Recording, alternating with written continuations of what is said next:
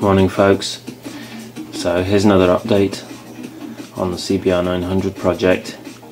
Yesterday I took the wheels in to a bike dealer's. Yesterday was Saturday.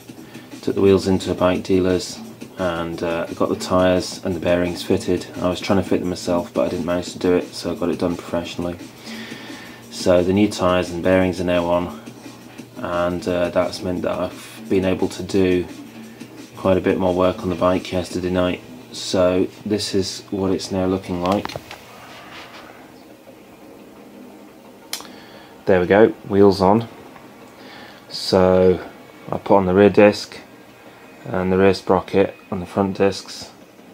There's actually a time-lapse video that I uploaded yesterday that shows me fitting the discs and sprockets, and then another one fitting the forks and the wheels.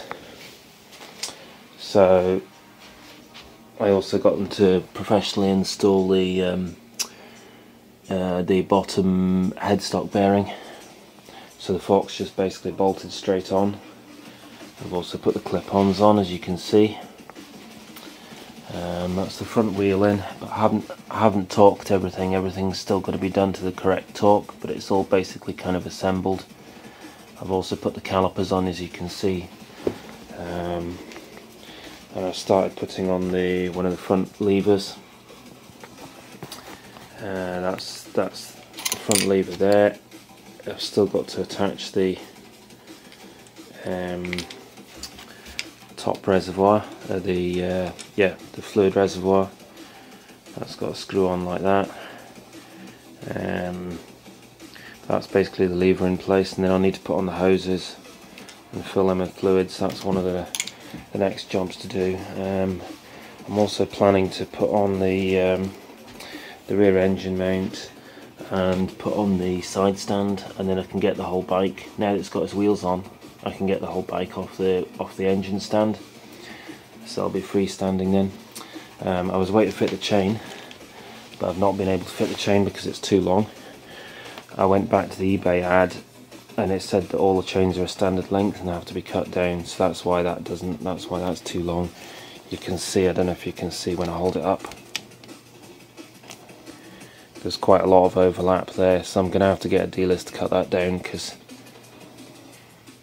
I could try and cut it down myself but I'll probably just make a mess of it, so I'll get a dealer's to do that as well.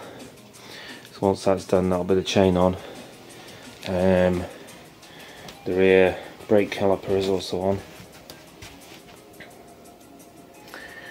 Installed that at the same time as the rear wheel. That's the rear brake hose.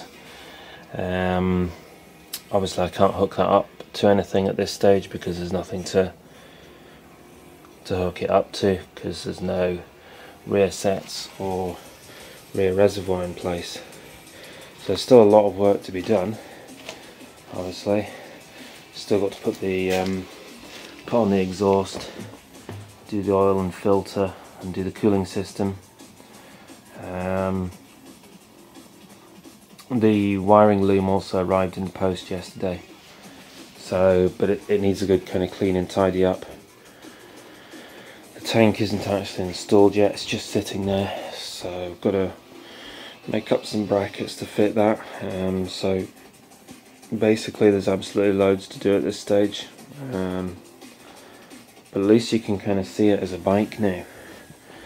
You know, it's not just an engine sitting on a block of wood, it's actually a bike. So I'm quite pleased with the progress so far. So I'm going to shut up now and go and do some work. Thanks for watching.